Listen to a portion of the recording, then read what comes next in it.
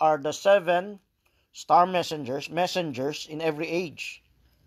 Before the star messengers become messengers, there are 7 spirits before the throne of God. Okay?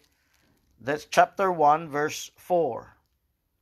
So, the 7 spirits before the throne of God, they represent a mystery which will be answered in chapter 8. Chapter 8, they are 7 angels. The 7 angels are not portrayed here. Maybe you can use this. The 7 angels before the throne of God are the 7 spirits before the throne of God. It was not yet identified as 7 angels until chapter 8 when the 7th seal was opened. So let's not get ahead of ourselves. Let's continue from the church age. So that's chapter 1. What is chapter 2? So chapter 1 is an introduction of Christ's love letter to the church. It's an instruction to John and some description of Christ being a mediator among the 7 churches in Asia, represented by the 7 candlesticks. Represented by the 7 candlesticks. When Christ is walking among the midst of the candlesticks, he's mediating. He's the high priest. That's the introduction in chapter 1. In chapter 2, Christ instructed John to write down all the narrative in the 7 churches in Asia. There are several applications for that, but one main application are the church ages. That's from chapter 2 to chapter 3. Those are the 7 churches in Asia. One representation is the 7 church ages. Is it possible that among those scriptures there, they talk about the tribulation period? The hour of great trial that is to come upon the world? Yes.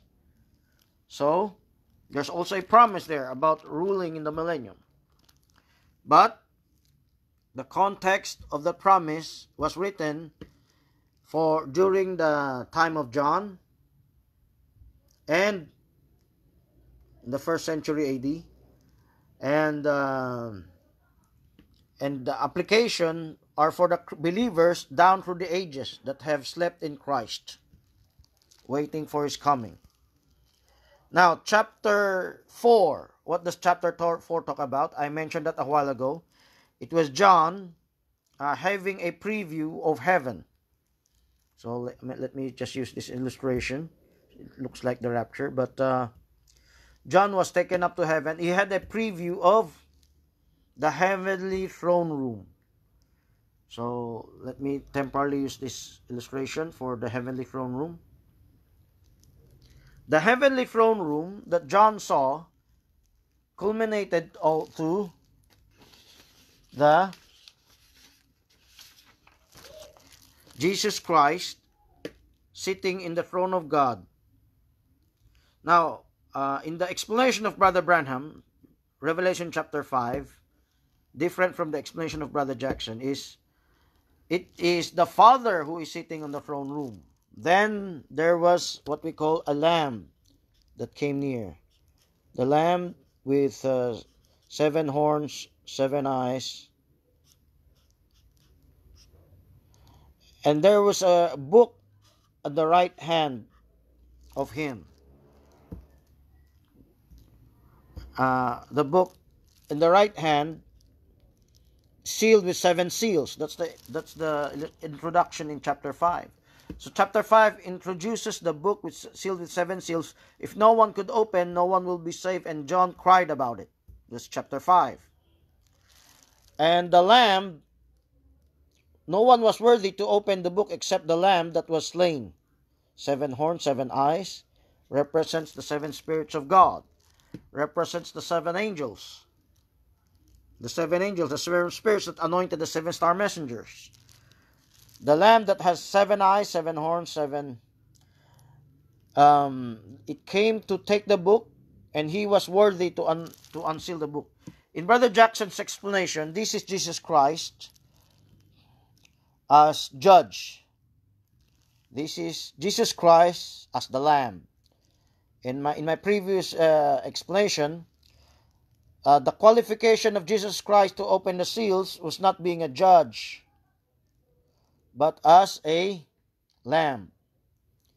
In the explanation of Brother Branham and Brother Gann, Brother Howard, this is God the Father sitting on the throne. This is Jesus Christ that was worthy to open the seals. Both explanations are correct, although the oneness would favor Brother Jackson's explanation. The oneness also will explain God the Father is Jesus Christ himself, and the Son of God, the Lamb of God, and everything. It's the same God. Well, Brother Jackson's explanation could be understood correctly in a sense that Brother Jackson's explanation could be understood that God, Jesus, this vision in the throne room, this is not an exact, because there's no literal lamb with 7 eyes, 7 horns. It is just an illustration to John, the ministry of Christ. Of course, God has no body, except for temporary theophanies in the past. The permanent body of God is Jesus Christ. So we can imagine there's no literal lamb. It was just Jesus Christ as judge and as lamb. And him being the lamb gives him the qualification to open the seals. So that's the correct understanding. It doesn't mean Jesus Christ is the Father. It could simply be understood God the Father was in Jesus Christ, because God the Father has no body. He used the body of Jesus Christ. That's why you see only one sitting on the throne. That's chapter 4. So, Jesus Christ, as judge and as lamb, it could be understood correctly from the explanation of Brother Jackson, not necessarily the extremism of the oneness. But the explanation of Brother Branham and Brother Gann and Brother Howard is very simplistic. Jesus Christ the one sitting on the throne is God the Father. The Lamb is Jesus Christ, the Son of God. It's very simplistic and also correct. They're both correct. You have to understand the right balanced revelation of that. That's chapter 5. And chapter 5 introduces the 4 living creatures: the lion, the calf, the face of the man, and the flying eagle. So the introduction of these 4 living creatures would be also the introduction to the 4 horses. The 4 horses is here. That's in chapter 6. Remember, everything in the book of Revelation, majority of them was already written in the Old Testament. It was just culminated in the New Testament through the book of Revelation. There is the white horse. That's chapter 6. The red horse. The white horse is here. Not very much clear. It looks white. So this is the red horse. This is the black horse. This is the pale horse.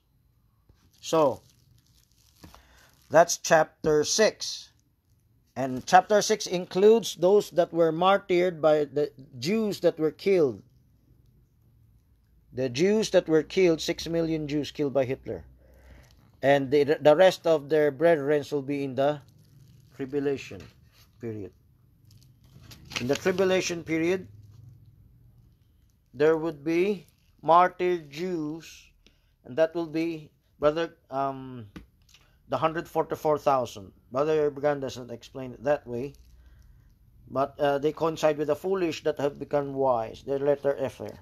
So, here in the martyred Jews, these are the 5th seal. The 7th seal talks about later. That's in chapter 8, the 7th seal. But it goes up to the 6th seal. The 6th seal actually is the dreadful day of the Lord. This is the 6th seal. Seal 6. Armageddon, the dreadful day of the Lord. So, with regards to chapter 6, that's where it ends. Next is chapter 7. Chapter 7, I don't have an illustration for that. Chapter 7, there's a throne room. Maybe I'm going to use this. Wherein there are, it shows the ceiling of the 144,000. Where's the 144,000? It's written here. The 144,000 sealed by the two prophets. Chapter 7 did not yet mention the two prophets. It mentions an angel having the seal of God. But it coincides, chapter 7 coincides with chapter 11 when the two prophet ministry starts. Chapter 7 talks about those that will be redeemed in the Great Tribulation. If we have parallel understanding with the church ages, those that will be redeemed in the tribulation that came out of Great Tribulation, Revelation chapter 7 verse 9, verse 14, where was I? Okay, so after chapter 7 talks about those that will be redeemed in the tribulation, and there's a parallel application. Brother Jackson applied it here. The foolish virgins in the church ages. So now, let me remind that other churches do not believe there's still 1 week left. The last week of Daniel. They believe the Daniel 70 weeks has run its course. It's finished in the time of Stephen. So, for them, it's only the tribulation, the church ages are just the same. They are for the Seventh-day Adventists, Jehovah's Witnesses, and maybe others. Those who do not believe that there's still 1 week left. So, for them, there's no parallel application. There's only one application here. But for us, the book of Revelation has parallel applications. Remember, this is 7 years. This is 7 church ages. The 7 church ages coincide with the dream of Pharaoh that was interpreted by Joseph. 7 years of plenty and 7 years of drought, of famine. It portends the church ages interconnected with the 7-year tribulation. The 7-year tribulation combines all the calamities that took place in the last 2,000 years. Let's continue to chapter 8. Chapter 8, verse 1 speaks of the opening of the 7th seal. Majority of end time explains the 7th seal as the rapture of the New Testament saints, the bride saints, until they go up to heaven, have the wedding marriage supper of the Lamb. But if you read chapter 8,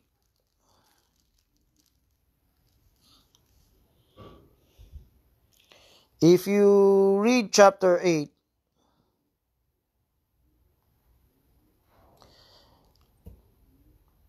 read chapter 8, chapter 8 of the book of Revelation begins with the introduction of the 7 angels. Now, there's no illustration of the 7 angels, but look at the 7 fires here in this illustration. These are the 7 angels. And the same 7 angels that anointed the 7 star messengers are the same 7 angels that will blow the 7 trumpets. Chapter 8 begins with the 7 trumpets until chapter 9, until chapter 10. Chapter 10 had something to do with the coming of Christ. Look at this illustration. The mighty angel coming down from heaven, having a book open in his hand. For others, it's the time of the ministry of Brother Branham. But to Brother Frank, it is Christ coming down here on earth. But they're both correct, because Christ came down as the Holy Spirit. Christ came down as the Word, the revelation of the Word, until it culminates Brother Branham. And Christ came down physically. Christ will come down physically in Armageddon, down here on earth, while World War III is taking place.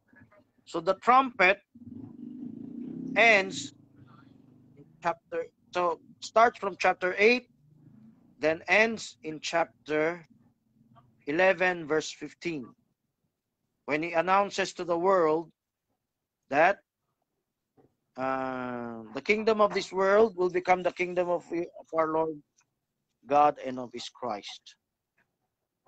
This is the announcement of the kingdom in the last trumpet, the seventh trumpet. That's where Revelation 10:7 comes in. In the days of the voice of the seventh angel, when he shall begin to sound, the sound is this trumpet. The mystery of God will be finished because Christ will come back down here on earth. There will be no more mystery. Before Christ comes back, there was still a mystery in the tribulation. There's the mystery of God here in the church ages. So that's chapter 10 and chapter 11. Chapter 11 also talks about the two prophets and how they would be killed and the woes, the three woes. So there's overlapping between chapter 11, chapter 10, the trumpet. There is a parallel event that is taking place. But of course, when John was writing, he has to write one after the other. So it's just for our understanding, certain chapters of the verses coincide together, simultaneously take place. The ministry of the two prophets coincides with the blowing of the trumpets, judgments. Just because it is first mentioned in chapter 8 and the two prophets is in chapter 11, it doesn't mean the trumpet blew without the ministry of the two prophets. They coincide with each other. So that's what we call a flashback. Another term we can use for the interpretation of the book of Revelation is parallelism. You have to understand there are parallel events taking place at the same time. That is how you understand the book of Revelation. It would be much harder for Brother Jackson to connect it like a connecting jigsaw puzzle if there's no parallelism. Parallelism is a much more clearer way to present it. In Brother Jackson's written chronology, like the pitfall of writing in John's book of Revelation is that you still have to write something in advance and later. But in here in the illustration, you can see it at the same time. So that's chapter 11. Chapter 12 speaks of the Revelation 12 woman. Do we have an illustration here? There's no illustration. It talks about Israel. Israel. Let's talk about Revelation chapter 12. Revelation chapter 12 represents a woman running to the wilderness. We're not going to go into much detail on that. But the woman has a parallel application between the church and Israel. Israel is the center point here in the tribulation period, although the whole world will be affected by it. This is the final application of Malachi chapter 4, starting from verse 4, not just verse 5. Remember Moses, the law of Moses, and I will send you Elijah. Okay. Before that, there is a precursor of this Moses Elijah for the ministry of the prophet. So, now, when the woman of Revelation 12 runs to the wilderness, in the time of the church ages, parallel is when they ran to the United States. Brother Jackson applied the wilderness as United States, but he said it would be Israel that will run to the United States to escape the beast, the Antichrist. But Brother Jackson's application of the wilderness fits the escape from the persecution in Europe during the founding of the New World, the last fourth watch of this 2,000 years. There's this Protestant Reformation. There's this revival. And when the Protestant Reformation was taking place, they escaped to America as a wilderness. When they escaped to America as a wilderness, the wilderness in America served as the place where the woman fled in Revelation chapter 12. A parallel application in Israel. In Israel, when the Antichrist takes over the temple, the woman Israel will flee to the wilderness. As they flee to the wilderness, that's the application of the woman fleeing the dragon, and the dragon will gush out water from its mouth to drown the woman. It represents persecution.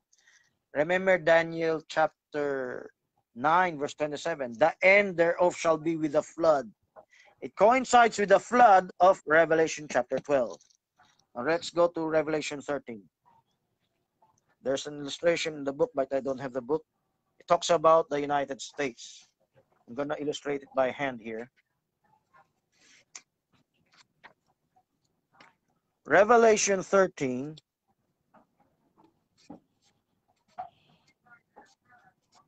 Let me get a better marker.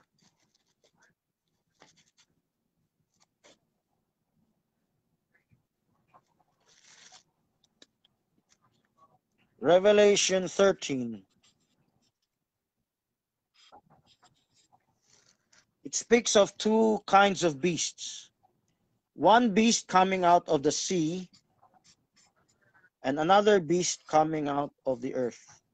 You need a map to understand this, but I'm going to go very fast. Revelation 13 introduces two kinds of beasts.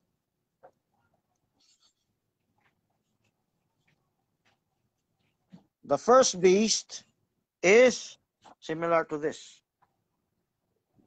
This illustration here is in Revelation 17, but this beast is an illustration also of Revelation 13 verse 1 and 2.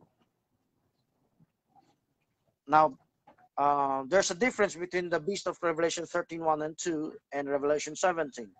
Because Revelation 17 beast, it's scarlet, crimson, red, drunken with the blood of the saints. This is one of the illustrations here. The woman drunken with the blood of the saints. But in Revelation 13, there was no woman sitting on the beast, the first beast, the beast that came out of the sea. What is the sea? The sea is the Mediterranean Sea. Mediterranean Sea represents the Mediterranean world. The Mediterranean world represents the old world. Now he's gonna introduce that the beast, the first beast, was wounded unto death. So there was a time it declined its power. The Protestant Revolution and the revolution of the kings against. You can read in chapter 17. They will hate the beast and kill. They will hate the woman. The beast will hate the woman. So there was a time. There was a decline of this European beast. Now, how do we know? If you know how to identify the European beast, then you will know who the beast that came out of the earth. The beast came out of the earth is another continent from another continent aside from Europe. So the sea is a beast from Europe. Which is the other continent? That's the continent of America. That's the second beast. So you remember in the illustration when Christ came down, he set his right foot on the sea and the land. It's a universal coverage. And here we have the two beasts in Revelation 13 being introduced. And from Revelation 13, it talks about you cannot buy or sell without the mark. When will that take place? Here. What is that mark? It is your testimony, not a microchip, not a vaccine. The mark is your testimony if the two prophets are terrorists or they are of God. As simple as that. Those who are neutral, they are ship nations. Do not understand a thing. They're heathens. Now, chapter 14. What does chapter 14 talk about? The everlasting gospel. So remember, starting these chapters we're reading, there are parallelisms already taking place. Parallelisms in the past, talks about the beast from the past, and until it goes through the future. And the beast from the earth helping out that beast. The beast from America is helping out the beast from Europe to regain its strength. In chapter 14, the 144,000 was already sealed, and that's what we call the everlasting gospel. What is the everlasting gospel? The everlasting gospel, chapter 14, Revelation 14. The everlasting gospel speaks of fearing God.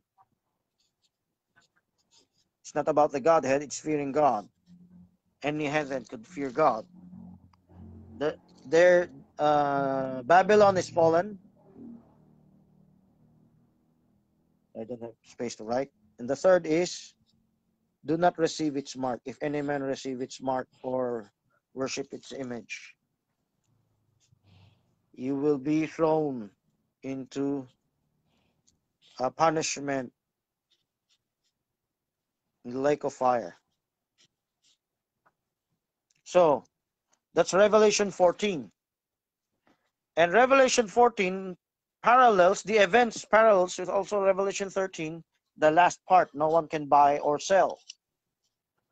So this mark will save many heathens, many, they didn't introduce Jesus Christ here in the everlasting gospel.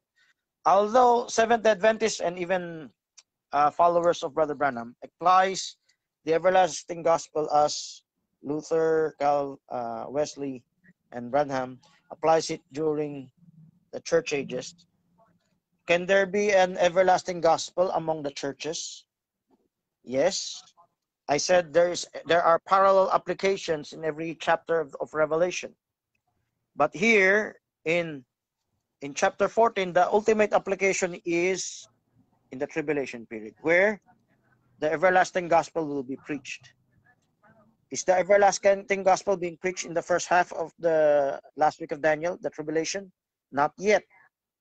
Because chapter 14 starts from here, where the 144,000 are already sealed. During the first half, the 144,000 is in the process of being sealed. Take 3.5 years to understand the gospel or receive Jesus Christ. Some may be first, some may be last, but the completion is in the middle of the week.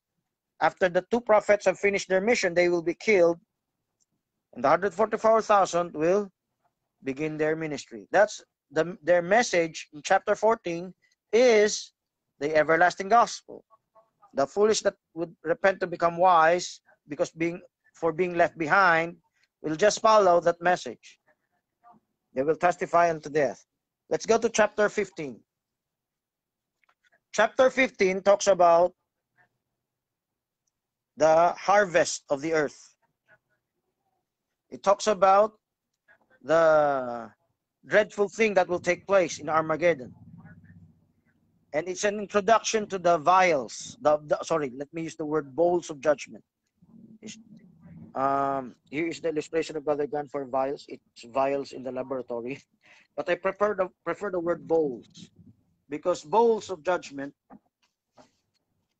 the angels will pour out bowls where the incense was placed. So in the altar, there's just one bowl where the incense was placed, but here where the altar of incense was placed, that's in chapter 8. It was just explained in chapter 8, but it will be poured out starting from chapter 16. Chapter 15 is an introduction to that event. It also explains here in Armageddon, the blood of those that will be killed in World War III will reach the horses' bridles.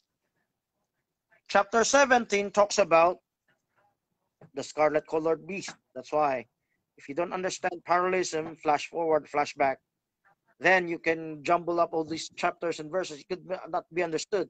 But if you can understand each chapter has a parallel application that events could go hand in hand at the same time, then you can understand. Chapter 7 then even goes back in the time of the Dark Ages. when the woman was drunk with the blood of the saints.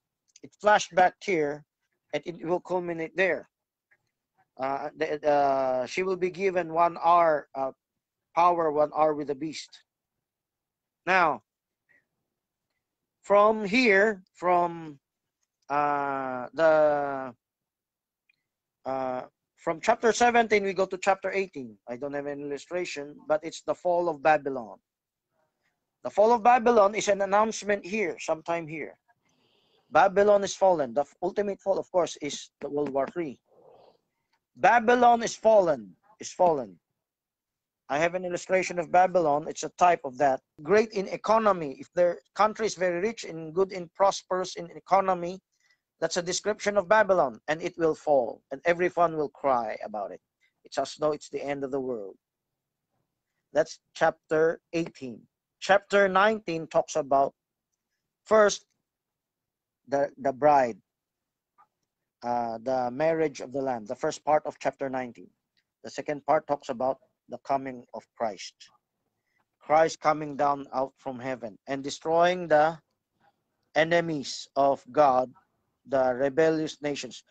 The east will go to the west, go to Israel, and they will have World War III. And Matthew 24 says, unless those days shall be shortened, no flesh shall be saved.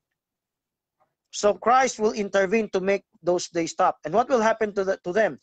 It says in chapter 19, the kings of the earth will war with the Lamb, will make war with the Lamb.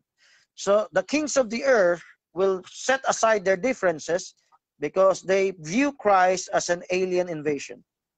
If you have ever watched the movie Independence Day, the bickering nations of the nations in the movie Independence Day, they set them aside.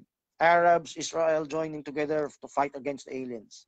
Well, that movie will show biblically when Christ comes back down here, they don't believe the Bible anymore. They don't even believe the gospel. They don't even believe God. So what they see is just alien invasion.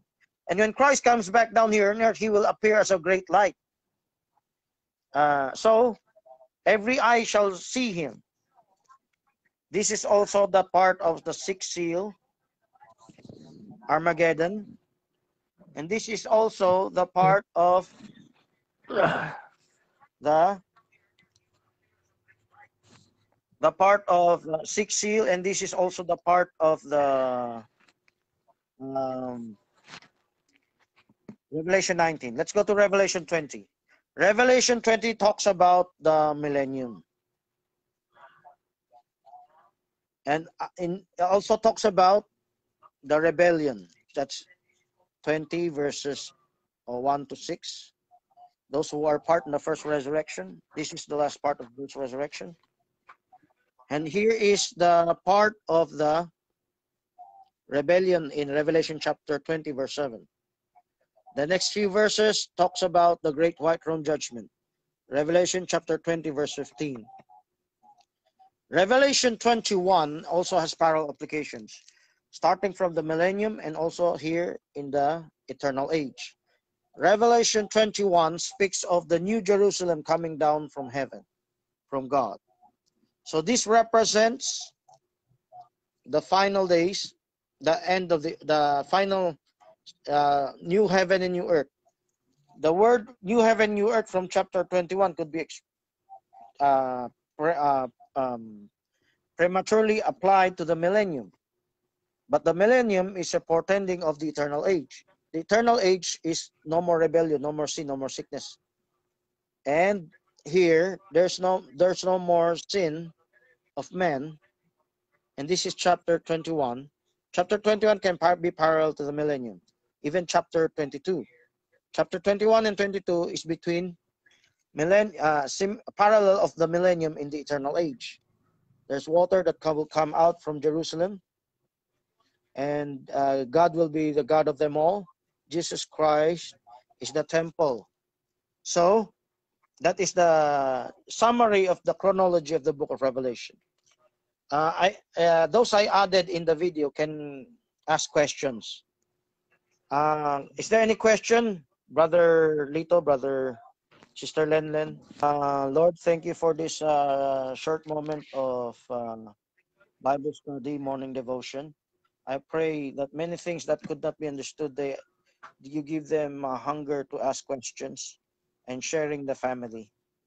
And your servant has many limitations, but only you in your Holy Spirit can open up the eyes of your children regarding thy word in the last day. Why did you reveal all these things for us? For our perfection, for us to be judges and rulers. So perfect your saints, anoint them, Lord. And I thank thee for this moment. All these things um, we we uh, we put under your feet in Jesus Christ's name.